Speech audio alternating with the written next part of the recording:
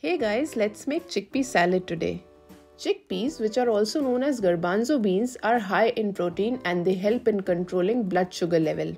Chickpeas help in digestion, they are high in dietary fiber, which means they prevent constipation as well.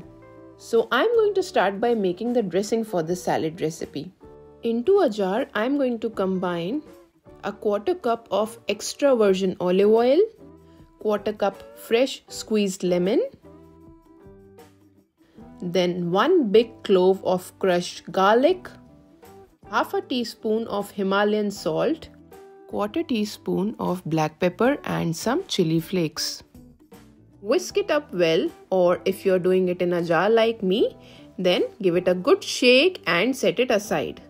For the salad, I'm going to start by chopping my vegetables. Now I like to use English cucumber for my salad as they are seedless and they have thin skin, so I don't need to peel them. Now let's chop 1 medium-sized onion. Chop some tomatoes.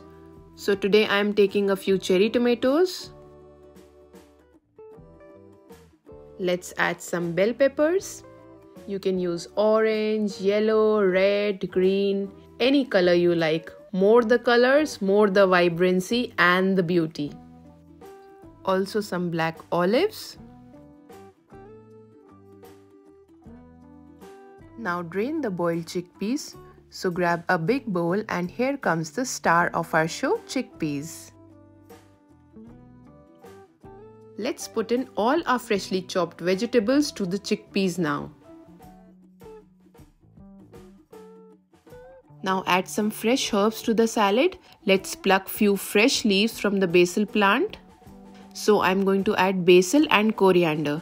Fresh herbs help to elevate a dish to make it taste fabulous. So I suggest you to always use fresh herbs in your food. Now give it all a good mix. It's time to put the dressing on the salad now. Let's wake up the dressing once before adding. Pour in the dressing to the salad. Now let's give everything a nice mix. This salad is so fresh and so colorful, it's just perfect for lunch or midday snack. So if you enjoy recipes like this, take a moment to subscribe to my channel, like the video, hit the notification button to never miss a new video.